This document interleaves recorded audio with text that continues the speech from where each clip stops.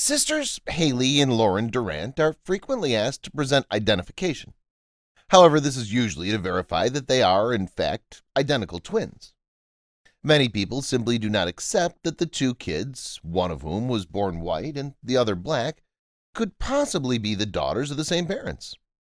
More astounding still, they have younger twin girls that share the same unique coloration as their parents, making them a one-in-a-million family altogether.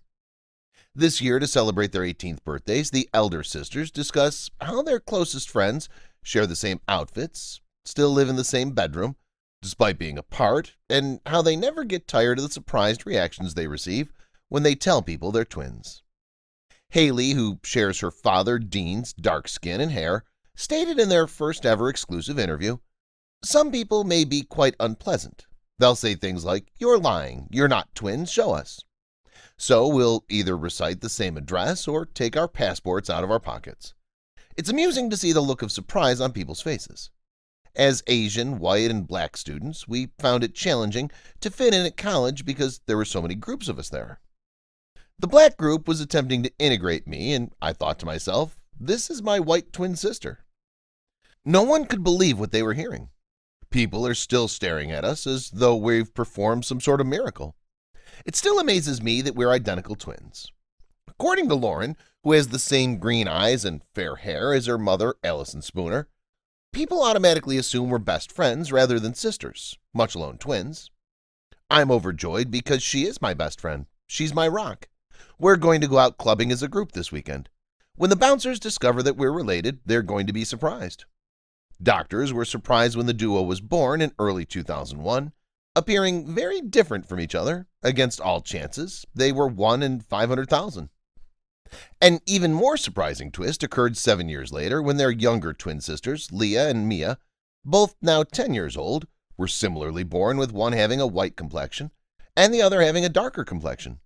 This resulted in their being inducted into the Guinness World Book Records. They continue to be the world's only two sets of identical twins from the same family that have differing complexion tones. The children's mother, Allison, a 37-year-old office manager, expressed surprise at their 18th birthday. "I can't believe my miracle babies are turning 18. Apart from the fact that they're physically different, they're best friends and extremely close in every manner. It took me several years to grasp the scientific principles behind why they appeared to be so different. Everyone, as always, says, 'They aren't twins,' says the author. 'I just assumed one was yours and the other was her buddy,' a woman at the doctor's office once explained to me. They were never truly billed, despite the fact that they've received some hurtful remarks at first. 'How come one of you is milk chocolate and the other is white chocolate?' used to be a popular question among school children. 'It doesn't matter,' the girls used to say, because they were sisters and closest friends. I was quite pleased with these. We've become something of a phenomenon among their peers. In biology class, their school used to have a large photo of them on the wall. No one could comprehend or believe what was happening. When two pairs of twins are born to the same parents, it's extremely rare for them to have distinct skin and hair colors from their parents. The chances of their having differing complexion and hair colors from their parents is 1 in a million. In contrast to identical twins who share their genetic makeup because they were conceived from a single fertilized egg that separates two embryos, the genetic phenomenon occurs only when two separate eggs are fertilized by two different sperm at the same time. Haley and Lauren have been inseparable since they were children. "When I was in primary school, all I wanted to do was spend time with my sister," Haley recalled. "In addition to clothing and toys, we would share a common interest in television, reading, and other such things. When we were kids, we were treated like celebrities. Everyone wanted to take pictures with us and inquired as to what it was like to be twins who were different. It appeared to be normal to us. People constantly ask me what it's like, and I always answer, 'It's just like being with your closest friend,'" Lauren explained. "People simply do not believe that we're identical twins. We must encourage them to Google us." The twins were moved into different courses when they were in secondary school, but Lauren recalls that they made sure we were never apart outside of school. It's this detachment that they attribute to the fact that they now each have their own sets of interest. In addition to acting and theatrical studies, Haley is studying sociology at a community college, while Lauren is studying art and business studies. Lauren is undecided about her career path, Well, Haley aims to become a theater producer. In so many respects, Lauren and I are the same, she remarked. The two of us say the same things at the same time, and we complete each other's sentences. There are occasions where I can tell exactly what she's thinking. However, we have different interests. Haley likes makeup, whereas I enjoy video games and vloggers. That's not something she's into. Despite this, the two have shared a room since they were born, and they wouldn't have it any other way if they had their way. Even on vacation, Haley and I have always slept in the same room, Haley explained, despite it when Lauren goes to stay with friends because I can't sleep when she's not here. She's as messy as they come, though, and I'm constantly cleaning up after her. I'm a little more maternal than most. It's nice to have someone to talk to late at night, Lauren continued. It's a pleasure to be in her room. We discuss matters and have heart-to-hearts with one another. Haley hopes to attend university next year, although I do not. Me not having her present is going to be extremely detrimental. It's going to be really strange, but I'm going to see her a lot. The twins, who are both single, have quite diverse choices in men. We don't have any boyfriends, Haley explains. Neither Lauren nor I have a particularly celebrity obsession at the moment, but I enjoy rappers and Lauren enjoys YouTubers. There will never be a quarrel over boys in our house. The couple acknowledge that they're also role models for their daughters, Leah, who was born with a fairer complexion, and Mia, who has her father's skin tone. However, in contrast to their older siblings, the younger siblings have become increasingly similar in recent years. She lives with Paver Dean, 43, in the Hampshire town of Fleet, and says of her children, "The smaller one looks up to the older ones and are constantly emulating them. It's the equivalent of having two mini-me's." In their youth, they were the only ones who remember what it was like to be so alike but appear so different from one another. Lauren and Haley are my heroes. Leah, who's in the same school as Mia and shares a bedroom with her, added. I enjoy my older sister's company. We aspire to be like them when we grow up, but we don't get the opportunity to interact with them because they're always at college or at work. When my sister falls over, I always come to her aid and pull her up. People don't believe her to be my twin, but I tell them that she is in fact my sister. That's what my elder sisters did, so I'm following in their footsteps. Lauren and Haley are the finest, Mia went on to say. They've taught me that having a twin sister is the nicest thing in the world, even if you're not identical.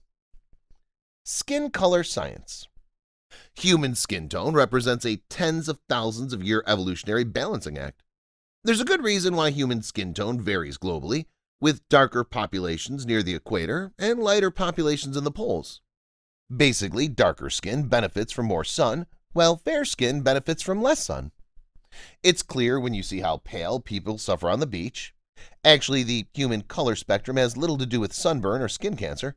Instead, two vital vitamins, folate and vitamin D, have molded complexion. UV light from the sun destroys folate. The skin produces vitamin D following exposure to the same sunlight. Thus, the balancing act. Preserve folate while producing vitamin D. So we need a solar dosage that meets both. While the intensity of UV radiation is determined by geography, the amount that penetrates your skin is determined by pigmentation. That's the theory put up by anthropologist Nina Jablonski and geographer George Chaplin in 2000. But to understand skin tone, we need to go back to hairier times. Notable skin tone of our ancestors millions of years ago, because early hominins were probably covered in black fur. Our evolutionary cousins, chimpanzees and gorillas, have light skin under dark fur today. Thus, they presumably had pale skin. Our forefathers shed their fur and developed skin pigmentation. Many academics agree that losing our fur helped us stay cool while foraging as upright walking bipeds in the sunny, open settings of equatorial Africa. The trade-off was bare skin, exposed to severe UV rays all year. Darker skin would have been preferable for protecting folate stores 1 to 2 million years ago. Why is folate vital? The vitamin affects DNA activity, but its main effect is on embryonic evolutionary fitness or the ability to live and reproduce. Neural tube problems like spina bifida can occur when pregnant women don't get enough folate. Most neural tube abnormalities are deadly. Sunlight breaks down folate in blood plasma and skin biopsies, according to research. Dark skin blocks this by absorbing UV photons and chemically disarming their damaging byproducts. But the human bloodline did not stay in Africa. People used to travel north and south to higher latitudes with less sunlight. Then came the vitamin D issue. Like folate, this vitamin is essential for fitness. It aids calcium absorption, essential for strong bones and immunity. Vitamin D is produced in the skin when particular UV rays trigger the process. Away from the tropics, there isn't enough UV of the proper wavelength to make vitamin D. A 1980 study used fresh foreskin from Caucasian neonates circumcised in Boston. Each sample was divided in half. A portion of the foreskin was then exposed to midday daylight for 3 hours, while the other was kept dark. From spring until fall, the sun-exposed skin still produced the precursor for vitamin D. Until March 17th, no appreciable precursor was generated during winter. So, to receive enough vitamin D year-round in high latitudes like Boston, people have to rely on body storage of meals like fatty fish.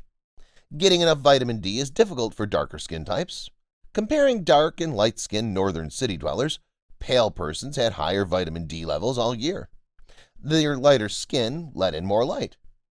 As humans expanded across the globe, a variety of skin tones arose. Aside from genetic adaptations, communities have created cultural adaptations to cope with changing sunlight. We can eat foods high in folate and vitamin D. We can also build shelters, dress appropriately, and use sunscreen. Skin color is one of the most noticeable and superficial human differences, but the evolutionary story is the same. Geography, biology, and cultural traditions all played a role in the evolution of human complexion from light to dark. Thanks for watching. Please like and share the video in social networks. We'll be right back to you as fast as we can.